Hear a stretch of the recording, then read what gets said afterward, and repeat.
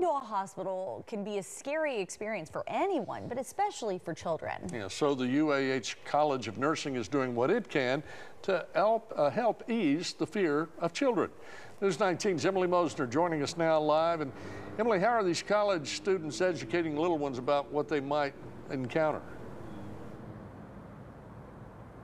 Good evening. Well, every year the UAH College of Nursing puts on the Let's Pretend Hospital event for local elementary schoolers. Now, throughout the week, 2,500 first graders will make their way through different rooms decorated like how you'd see in a hospital. Now, there's an x-ray room, an operating room, and an emergency room.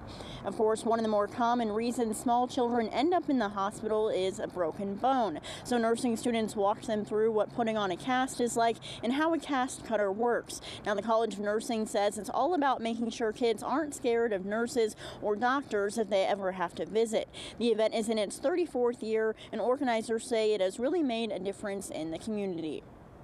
We get reports every year from Huntsville Hospital nurses, physicians, saying that maybe a child had to come in and have their appendix out.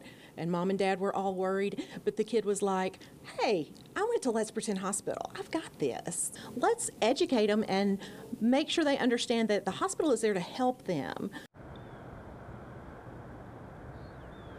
Students also got to check out the inside of an ambulance and learn what kind of tools are inside. Now, the nursing students who put on the event are in their final semester of nursing school, so organizers say it's also a great way to pair them with some younger students to learn how to better interact. Live in Huntsville tonight, Emily Mosner, News 19.